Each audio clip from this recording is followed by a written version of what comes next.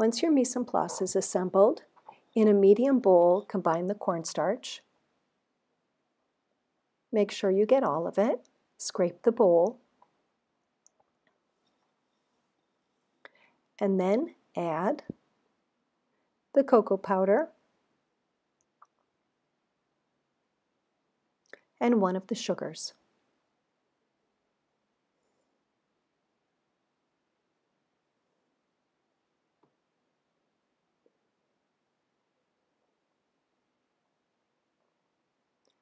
Take a whisk and whisk until the dry ingredients are well combined.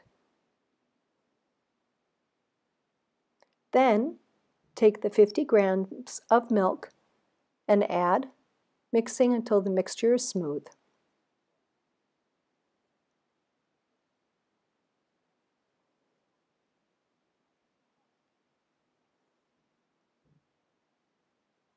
Then add the sugar to the warming milk. Give it a stir so that it doesn't clump up.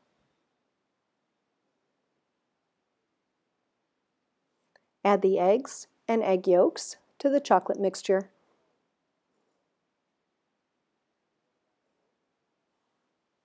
Mix until smooth.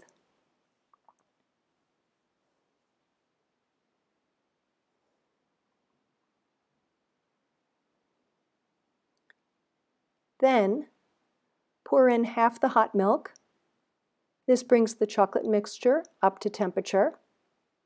And as soon as the milk is combined, add the mixture to the milk in the pot.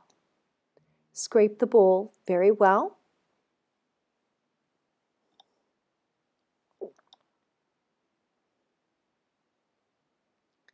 Then whisk. Keep the mixture moving, and when it begins to thicken, whisk vigorously. Once it's nice and thick and is cooked for about 1.5 minutes, add the melted chocolate. And the vanilla and the butter. Whisk to combine.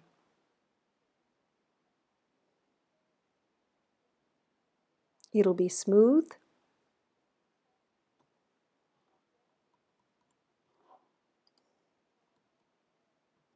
Then, optional, and then just smooth it out on low speed. Next, transfer the pudding and the whipped cream to piping bags. The whipped cream has a star tip, the pudding has a plain tip, and begin to fill your glasses or dishes, whatever it is you're using. You can start however you like. I started with the pudding and then went ahead with the cream, and you could layer all sorts of, you could add a bit of crunch, some crushed Oreo cookies, brownie pieces, whatever you like. You can get completely creative with these chocolate pudding parfaits. When you finish your layering, you should be flush with the top of the glass. So the next thing to do is to take an offset spatula. Make sure you have a bowl nearby because there will be excess once you get that top layer in, because you'll want to smooth out the top. This will give you a nice platform for any final garnish.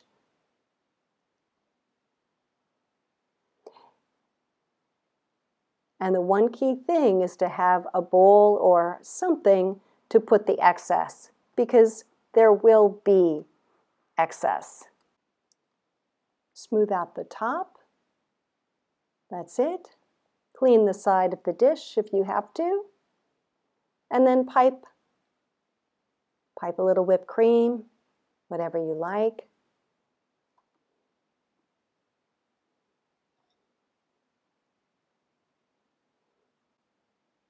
I'm using cocoa nibs to garnish, but you can use whatever you want.